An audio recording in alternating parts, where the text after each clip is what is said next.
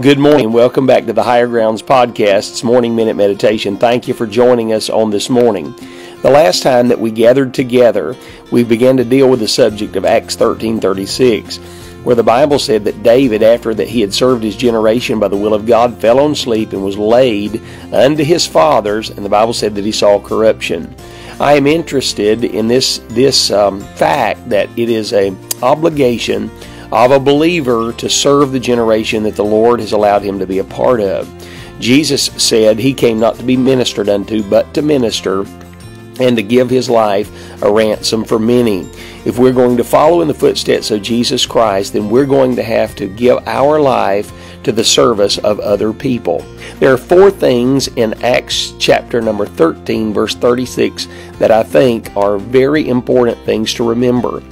Number one, David was a cherished man. The word David means cherished individual. And oh my, how David was cherished by the people of God. He lived his life in such a way as a servant to the people of Israel, and they cherished and loved that man with all of their heart.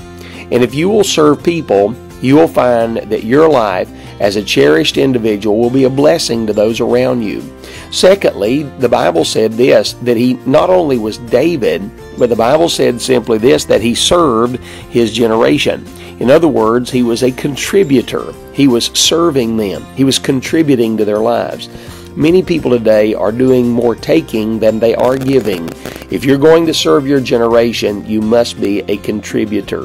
Then he was a committed man. The Bible said that he served by the will of God. We, you and I, must be committed to the will of God if we are going to follow the example of Jesus Christ and be conformed to his image, Romans 8:29. And then finally, he was a man who completed his task. He did it until he fell on sleep. Stay faithful, steadfast, unmovable, always abounding in the work of the Lord. And until next time, God bless you from the Higher Grounds Podcast.